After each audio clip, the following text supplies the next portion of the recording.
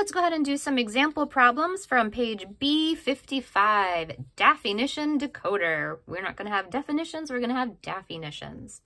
So let's go ahead and we'll do our first problem, problem number N.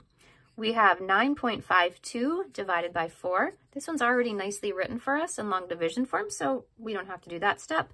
But we are going to do step number 2, which is bring our decimal point straight up. We're going to be nice and neat. We're having to write kind of small, so we'll be careful.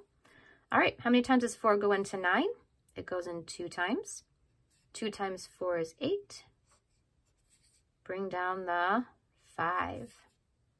How many times does 4 go into 15? Well, it goes in 3 times, and that's going to go straight up.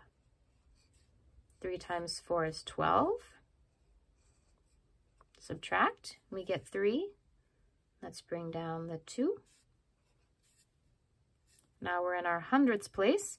How many times does 4 go into 32? It goes in 8 times, so it goes straight up the elevator. 8 times. 8 times 4 is 32. Subtract, and we should get a remainder of 0. All of the problems on this page, you'll end up with a remainder of 0. That won't always happen, but for this page it will. So we have 2.38. And on our problem here, we have to look for 2.38. It might appear, oh, here it is. It might appear in more than one spot, or it might not. I don't think it appears in more than one spot in this one.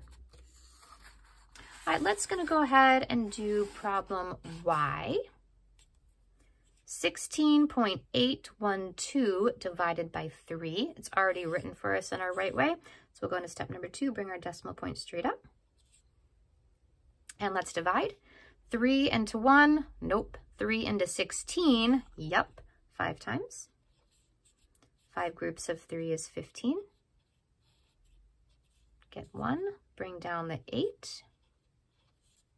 Okay, now how many times does 3 go into 18? It goes in 6 times, put that 6 straight up here because we're talking about our 10ths place. 3 groups of 18, or 3 groups of 3 is 18, and we get a 0, which is fine. Bring down your 1. Ooh, now careful. How many times does 3 go into 1? It goes in 0 times. We need to write that down. I have 0 hundredths. All right, 0 times 3 is 0. You don't have to write that step down, but you can if you want to. Let's bring down our last one, our 2. Now we have 12. How many times does 3 go into 12? 4 times. 4 times 3 is 12. We have a remainder of 0. So our answer is 5.604. Students will sometimes miss that 0 placeholder and say 5.64. That is not correct. So let's look up here and see where we find 5.604 is right here. I think that's the only Y. Let's go down and do these couple problems down here. Let's do problem Z. 25.56 divided by 6. Ooh, I don't have a lot of room here, so I am going to rewrite that problem on a separate piece of paper so that I do not get confused. So I'm going to label it problem Z, 25.56 divided by 6. Okay, here we go. We rewrote it. Let's bring your decimal point straight up. How many times does 6 go into 2? Nope. 6 into 25? Aha. 4 times. 4 times 6 is 24. Bring down our 5. How many times does 6 go into 15? 2 times. Bring that straight up. So now we're dealing with our 10th value. 2 times 6 is 12. Bring down your 6. How many times does 6 go into 36? 6 times, bring that straight up. 6 times 6 is 36. Remainder of 0. Our answer is 4.26. All right, 4.26 here. And let's see, where do we find 4.26?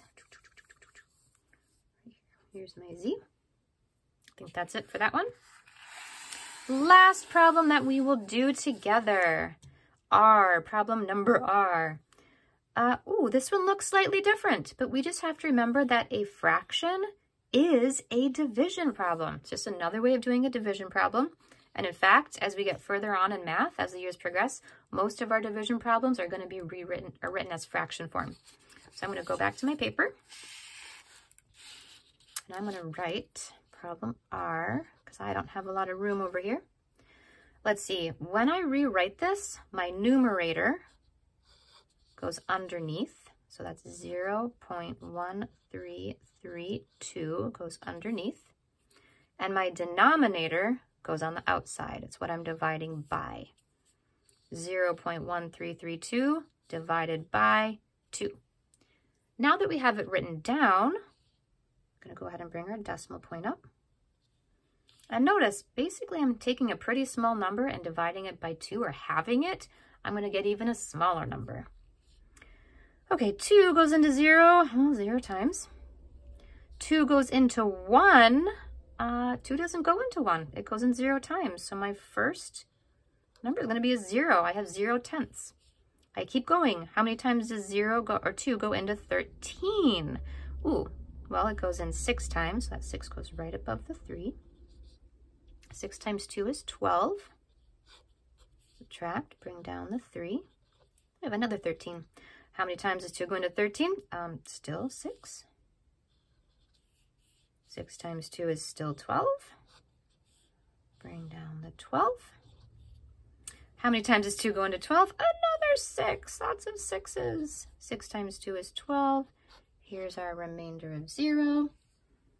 And our answer is 0.0666. Well, that's kind of an interesting one. I'm going to write it here, 0.0666. And let's find where R goes. Here's an R. Here's an R. R. And I think that's it for R's. Well, there we go. We did some practice on how to divide a decimal by a whole number. You go ahead and finish the page.